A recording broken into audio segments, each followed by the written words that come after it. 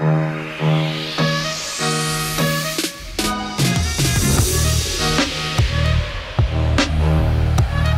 our third day in Lisbon, and if you're spending some time here, the inevitable question will pop in. Should you consider spending some time in Sintra? And my personal opinion, yes, 100% this place should be on your radar, with a caveat, if you have some time. I'm so happy that traveling is finally back on track. Right now, I'm exploring everything that Lisbon has to offer for my upcoming guide. Look at all those natas behind me. This is where the magic happens. Today, we're heading to Sintra. And in this video, we're going to check out what's good to eat here, try some local specialties, have a proper look at one of the 7 wonders of Portugal, figure out how to get there and how much everything costs, and show you one of the best sunset views in Lisbon. There is a lot of ground to cover, so let's go. The day started at the commercial square that is also known as the door to Lisbon. This guy on the horse is Joseph I, and is considered to be the city's hero. We'll talk more about him and the square in my upcoming Lisbon travel special. Moving on. Here's my genius for your breakfast. Freshly baked nata and a bica coffee at Cafe Manteigueria, a perfect morning treat. Followed by a shot of local traditional medicine cherry liquor called ginginha. This place is the 2nd oldest stall in Lisbon and has been in operation for over 180 years. It also opens from 7 o'clock in the morning, which is quite convenient.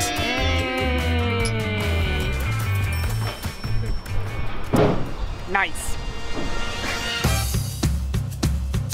Let's chat transport. Sintra is located only 30 kilometers away from Lisbon, and I think the best way to get there is by train. I love how convenient and affordable this route is. A return ticket will cost you only €5 and trains run every 30 minutes. If you're buying tickets for more than one person, please use the ticket booth and not the machine, as that line was moving much quicker.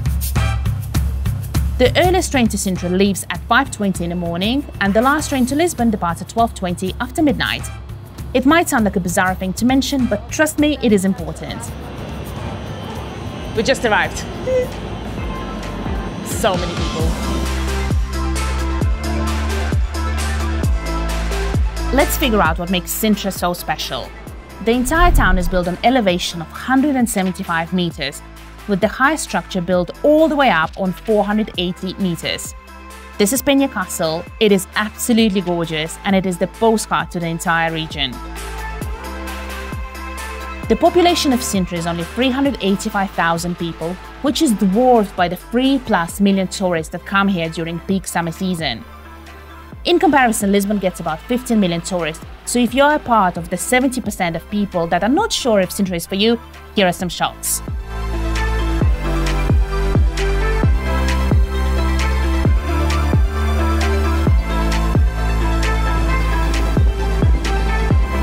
So we're the type of people who actually travel off-season most of the time, just because tickets are cheaper and we're either for work. But this time we're traveling during the peak season, and honestly, there are so many people outside, there are so many tuk-tuks around, happy to pick us up and take us to Pena Castle. The Sintra feels so much more alive, so much more hustly and bustly, and we literally are just super excited to go and explore all the castles here.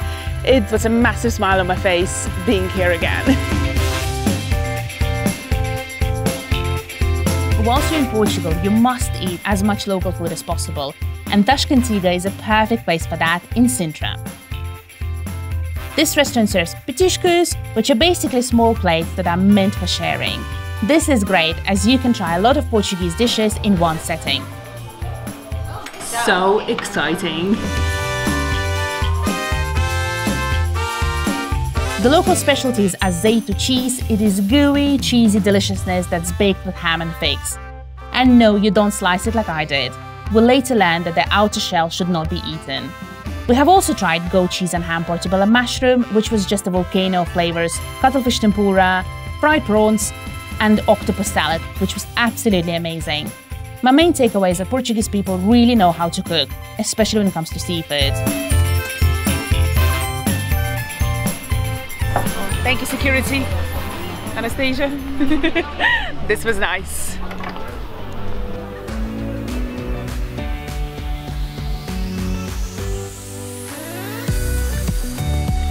This is Sintra's National Palace here. It might look slightly unassuming from the outside, but inside there's some amazing decors, plus there's some really cool love stories, so pop in if you have time. I have a confession to make, guys. It's not our first time here in Sintra. We visited it 3 years ago with Jay when we were here for work, and honestly, one thing I remember is that how difficult it was to abstract of all this beauty and just concentrate on work when we're here. One thing that I do remember is that during our 5 days here, we literally used to come to this nata place every single morning, and I can't wait to return back there. This place is buzzing today, so we're gonna try to take it slow, and I think it's gonna be an amazing day. I love cafes in Portugal. The whole cafe scene here is well developed and affordable. This place is called Casa Piriquita, and it has been established in 1862. They're very well known for their specialty pastry called travesteiros, which literally translates to pillows. Essentially, it's a puff pastry with almond and cream inside. They're served fresh with powdered sugar on top, and they are delicious. Caffeinated, buzzed and happy, we got into a cab, and 20 minutes later,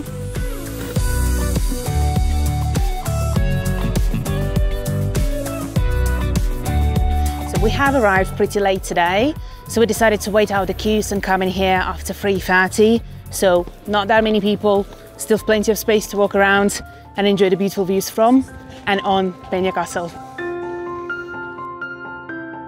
Guys, this castle doesn't feel real. I have been here twice, and both times it is legit hard to comprehend that this was built by humans. Here is what you need to know. Pena Castle is considered to be one of the 7 wonders of Portugal, and it is one of the greatest works of the 19th century Romanticism. You will want to take many pictures, and you should, but please make sure that you will take some time to actually soak in the views on the castle as much as you can. My top travel tip will be, if the queues for the interior are longer than an hour, please prioritize the outdoor bits during your visit. And you also must walk on the outer wall, it's simply breathtaking. I don't think any camera will do this view justice. Like, walking on the outer walls of the castle is experience in its own right, and it's honestly so amazing and quite thrilling. I'm not scared of heights, but yeah, it's a little bit scary. Pena Castle's interiors were an absolute blast to explore. It was very cool to see the life with epic views before the internet. My main highlight was walking through the church, as it was the original structure before the entire castle was built around it. My biggest fear with visiting Pena Castle was the fact that it's our second time, and from a very personal experience I can say that second visits quite rarely come close to those first time impressions. But I'm so happy to say Pena Castle has been absolutely magnificent and so breathtaking and as beautiful as I remembered. By this point, we've clocked in 25,000 steps and more emotional excitement than I can handle. I had to make a tough call between rushing to another castle or catching some epic sunset views in Lisbon. Honestly, I wish I had more time in Sintra, and I know for sure that Quinta da Galera and Moorish Castle are absolutely worth the visit. I've learned from my trip, and I've put together a bite-sized guide to a day in Sintra. It is all freshly baked and linked in the description for you, my lovelies. And if you are enjoying this video so far, a sub to this channel will be epic. Now, let's change that music. And here are, as promised, the sunset views. I should be living my life, because time won't wait for me. I ought to throw a party tonight. Me and my friends, I get wasted, and I be happy that I made it. Yeah, to the end of the day, that's right. So I guess I throw a party tonight. It's been a really long day for me.